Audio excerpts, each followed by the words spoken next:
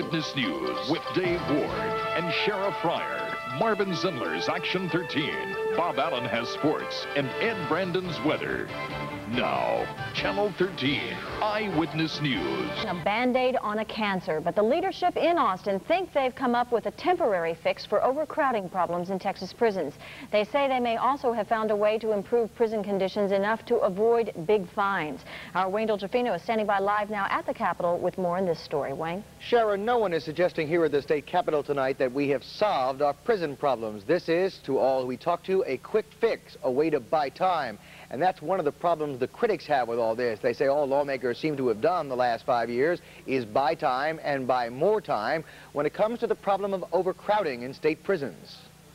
That the early release policies of Mark White, turning loose these hundreds, if not thousands, of prisoners on the streets of our metropolitan areas, particularly like Dallas and Houston, right here. Lock them up and throw away the key, the Clements campaign theme.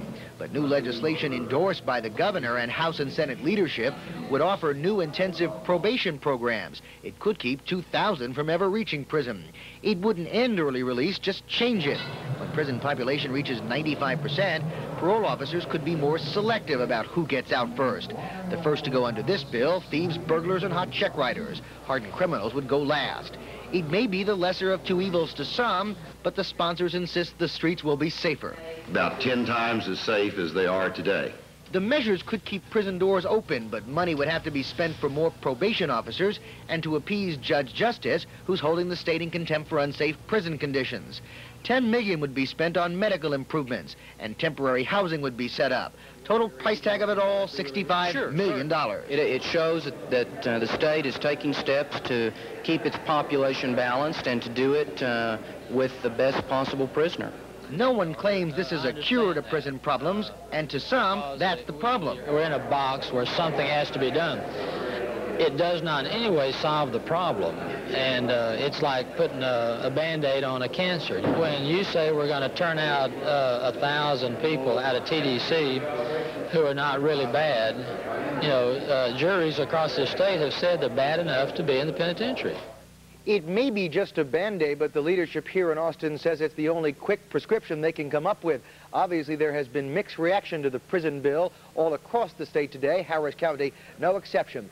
Deborah Wrigley back home has a sampling of the opinions.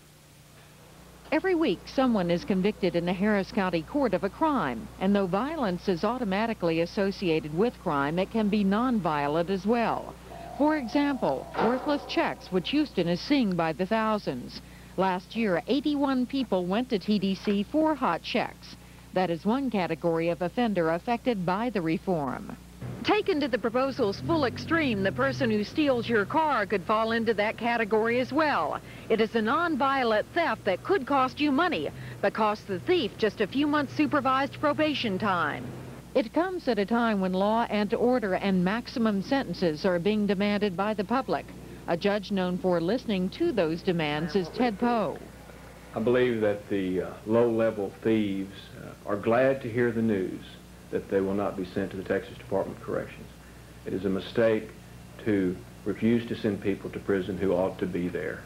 But another judge says probation and first-time offenses are already synonymous. The people committing these crimes are streetwise. They know what is happening down the courthouse. And they know in these types of cases they're receiving probation anyway, so I don't think this would have made much difference at all in the way they look at committing these crimes. Then there is the Harris County District Attorney, who says he is no longer surprised by anything in the criminal justice system. Rather than not confine a burglar, why don't we just repeal the law that makes it a crime to be a burglar? It would be just as smart, and in fact maybe even smarter. At least it wouldn't promote disrespect for the law. Again, the plan is merely a proposal, but enough to make one judge threaten to speed up his docket. Get them into TDC while there's still time, he said. More to the point, if there's still room. Deborah Wrigley, Eyewitness News.